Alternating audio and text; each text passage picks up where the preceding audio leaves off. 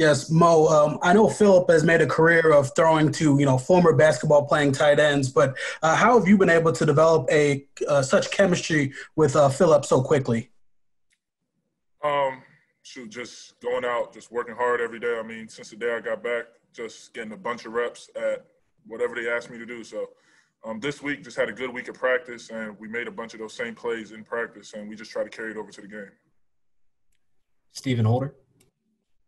Hey Mo, the interception was what happened there? Was that just a lack of concentration? And then can you also address coming back from that and Philip continuing to go to you and showing confidence, and then you making good on that?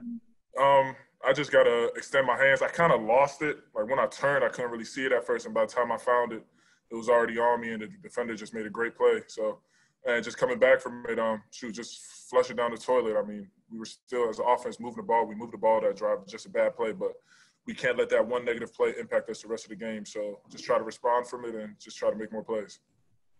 JoJo Gentry.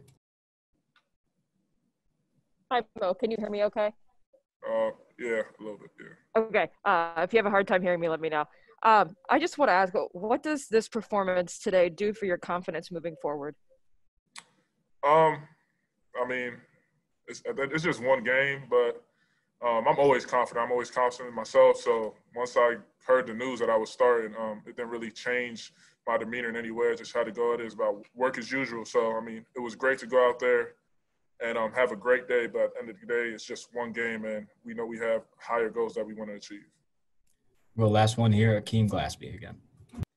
Yes, Mo. Coach Reich talked about the progression that you've shown throughout your time in Indy. What do you feel like your ceiling is as a player? Do you feel like you can develop into a number one type tight end that's a kind of a focal point for an offense? Yeah, I definitely feel like I could do that. I've just tried to follow Jack's lead every day, and up to this point, he's helped me a lot to be ready for a situation like this. He went down, and it was just next man up. And over the years, I've just gotten accustomed to just following his lead, and now I got the opportunity today, and I just tried to make the most of it.